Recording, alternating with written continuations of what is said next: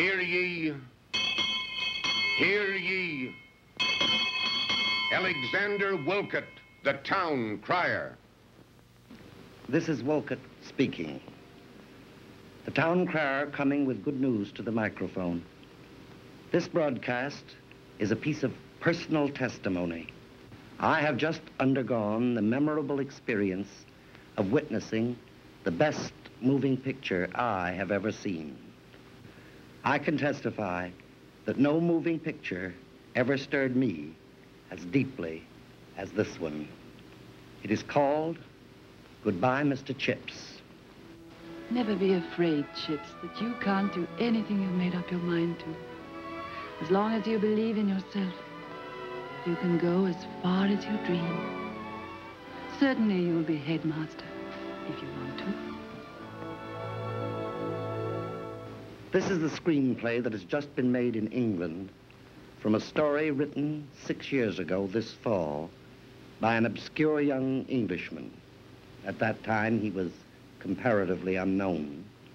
A writer named James Hilton.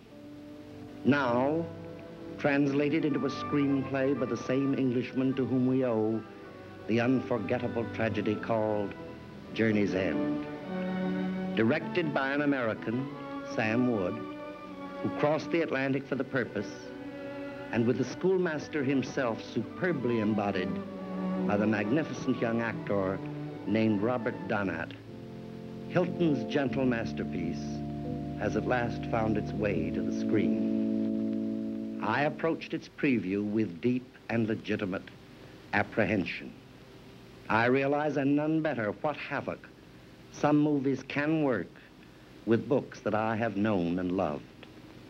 I am the more obligated, therefore, to tell you that this time a beautiful and perhaps immortal story has been translated from one medium to another with tenderness and imagination and genius. In a year in which the great nations of the world seem to be choosing partners for a dance of death, this cavalcade of English youth becomes suddenly an almost unbearable reminder of something which in a mad and greedy world may be allowed to perish from the earth.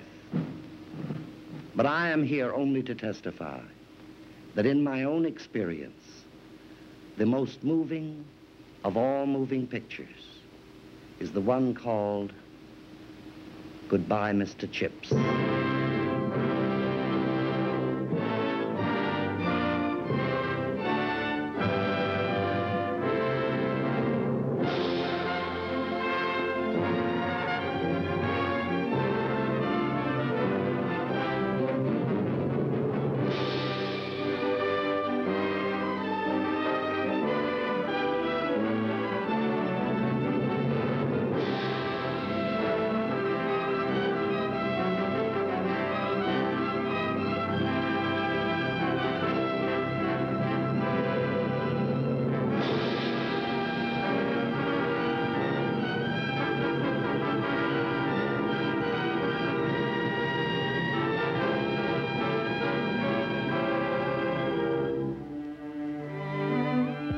Goodbye, Mr. Chips.